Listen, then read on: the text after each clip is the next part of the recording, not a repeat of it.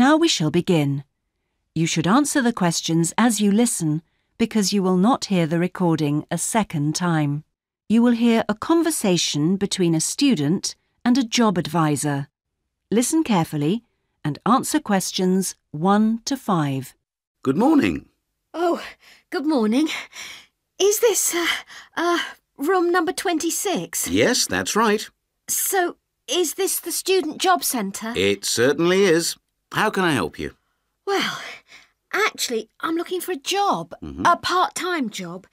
Do you have anything available at the moment? Yes. Are you a registered student? I'm afraid this service is only available to full-time students. Yes, I am. I'm doing a degree in business studies. Here's my student card. Which year are you in? Well, I've been at uni for 4 years, but I'm in the 3rd year because I took last year off. Right. Well, let's just have a look at what positions are available at the moment. There's a job working at the reception desk at the sports centre for 3 evenings a week. That's Wednesdays, Thursdays and Fridays. Oh, that sounds like fun, but unfortunately I have evening lectures, so that's not possible, I'm afraid. Is there anything during the day? OK, that's no good then.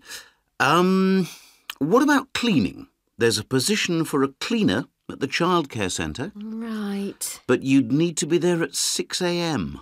Does that appeal? 6 o'clock in the morning? Ooh, that's far too early for me, I'm afraid. I'd never make it that early in the morning. Well, there was a position going in the computer lab for 3 days a week that might be OK. Here it is. No, it's in the library, not the lab. Clerical assistant required. I think it mostly involves putting the books back on the shelves. Oh, no, hang on. It's for Wednesday and Friday evenings again. No, I can't manage that because of the lectures. OK, I'm getting the idea.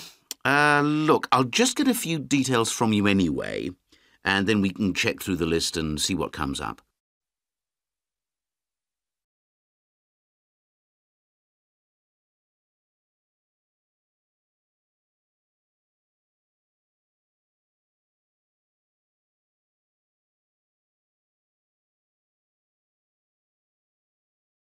You will hear part of a lecture about a chemical substance called monosodium glutamate. Now listen carefully. In today's lecture, I'm going to talk about monosodium glutamate, or MSG as it's more commonly known. Now, MSG, as you probably know, is a flavor enhancer which is used particularly in Chinese and Japanese cooking.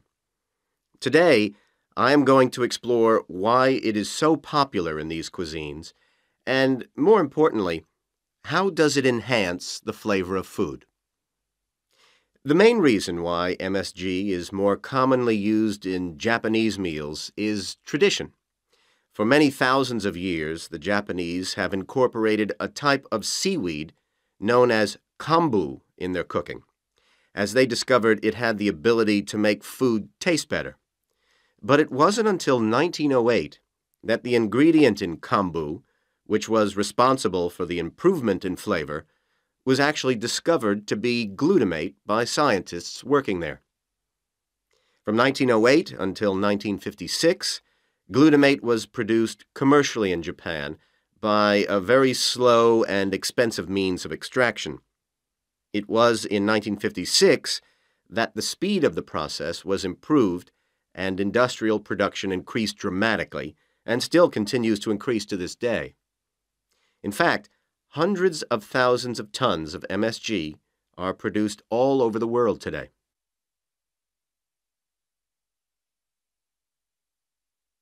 So what exactly is MSG? Well, monosodium glutamate contains 78.2% glutamate, 12.2% sodium, and 9.6% water. Glutamate is an amino acid that can be found naturally in all protein-containing foods. So this includes food such as meat and cheese. It is widely known that Chinese and Japanese food contains MSG, but many people don't seem to be aware that it is also used in foods in other parts of the world. For example, it is found in commercially made Italian pizzas, in American fast food, and in Britain, MSG is used in things like potato crisps. So, how exactly does MSG work? Well, in the Western world, we commonly talk of 4 tastes, and I'm sure you're all familiar with the concepts of sweet, sour, bitter, and salt. Well, in 1908, Kikunae Ikeda identified a 5th taste, and it is thought that MSG intensifies this naturally occurring taste in some food. It does make perfect evolutionary sense that we should have the ability to detect or taste glutamate because it is the amino acid which is most common in natural foods. John Prescott, an associate professor at the University of Chicago, suggests that this 5th taste serves a purpose just as the other tastes do. He suggests that it signals to us the presence of protein in food, in the same way that sweetness indicates that a food contains energy-giving carbohydrates. Bitterness, he says, alerts us to toxins in the food, while sourness warns us of spoilage, and saltiness signals the presence of minerals. So, what else do we know about this 5th taste?